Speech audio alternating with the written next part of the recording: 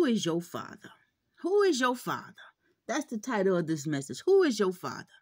Jesus said, thou art Peter, and upon this rock I build my church, and the gates of hell shall not prevail, right?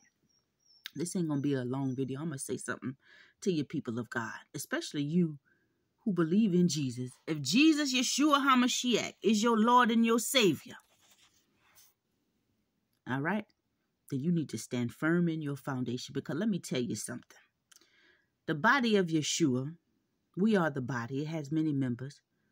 It has been infiltrated. And you have some people following off over here, following off over there, following off over there. But God has called his people back to be in alignment with him. And I'm going to tell you something. There's a difference between religion and reality.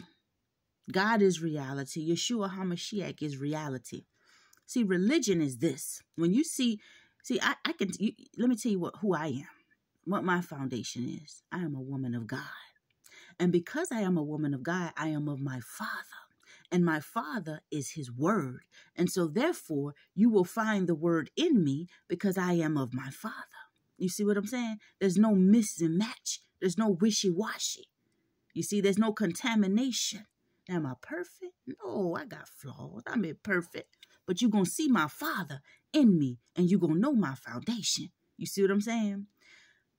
Now, when someone says religion, I'm not a religious person, because God is not in religion. It suffered man.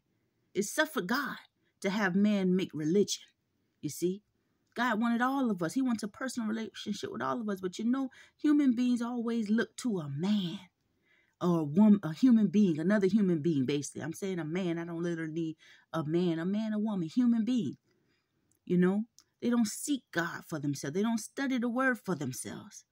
And so hence why you can have a lot of people who say they are of the Father, right? But they follow after those who are not of the Father. Or they follow after those who make it seem as though they are of the Father. But they are not. They are faulty foundations. And see, religion is Judaism. That's religion. Islam, that's a religion. Christianity, that's a religion. Scientology, that's a religion. Buddhism, that's a religion. You see, those are what religions are. I am not religion. I am a woman of God, and I am of my Father. And those who follow him will resemble him. The foundation is the word of God, right? So therefore, God is his word. So you will see me deeply and solid rooted in the word of God. Now, I have taken the words of God, which God has placed it in my spirit, and it is my duty as a kingdom representative to study the words of God, to put the pieces of my Father together and make it make sense, not to contaminate my soul with the things of the world or push divination or the things of the Antichrist, because he is not my Father, right? I should have no works with the no relation with the unfruitful works of darkness, and I shall not hide it. I shall not cover it up. And so therefore, as I studied the word of God and as I drew closer and closer to my Father, when there was darkness in me, when I had came into unrighteous covenants, right? Putting me at opposition of my God, marrying over to other gods, I didn't know I was wrong. But when I learned that this thing did not please my Father, I divorced those other gods. I did it publicly. And I separated myself. And I renounced those things that were hidden. I took up my mantle and I walked with my God. So therefore, my God's word does not offend me. But there are some who say they are of God and they are offended at the word of God. Right? Because they are not really of God. There are some who claim to be his elect, his chosen, but they are not rooted in the word of God. And even if they don't know the word of God, They will not be offended at his word because he is his word. They will be eager to learn, and they too will become an ambassador of the word, and they will make it make sense. And as you fall in love with his word, you're falling in love with him. It is him, through his Ruach HaKodesh, his Holy Spirit, that gives divine revelation to put the pieces together. Man has made religion, and it has divided God's people. God had an encounter. Jesus, the Christ, Yeshua HaMashiach, he had an encounter with Muhammad. Yes, he had a direct encounter with Muhammad. You see, when I say the name Jehovah, I am referring to my God. When I say the name El, I am referring to my God. When I say the name Jah, I am referring to my God. When I say the name Allah, I am referring to my God. He has many names. You understand? You see, those who are trapped in religion, they will stick with their doctrines, right? And they will stay divided. Those who follow God will study his word to show themselves approved, and they will get in alignment. And as the word shows them the unrighteousness within themselves, they will clean it up. And they may have some struggles from here and there. It's okay. We all do. None of us is perfect. We're striving for perfection. But we will not become angry or offended at the word of God. We will rightfully divide it. Why? Because we are of God, of our Father.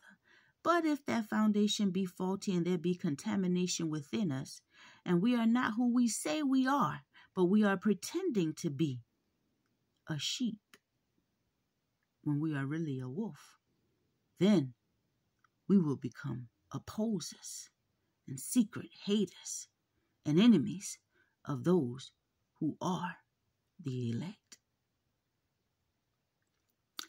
God is not religion, he is reality. You see, Mormonism is a religion, but Mormon, he was a man. He is not a religion, and he has a book, right, of several of the prophets of God. Man has divided off that book, and they have separated. But you see, his son, Moroni, right, he gives the account of some of the relationships that Jesus had with many of the different people and prophets that some folk follow as the head of their religion.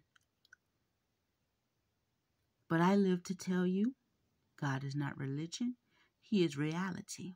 And as you study to show thyself approved, you too may see that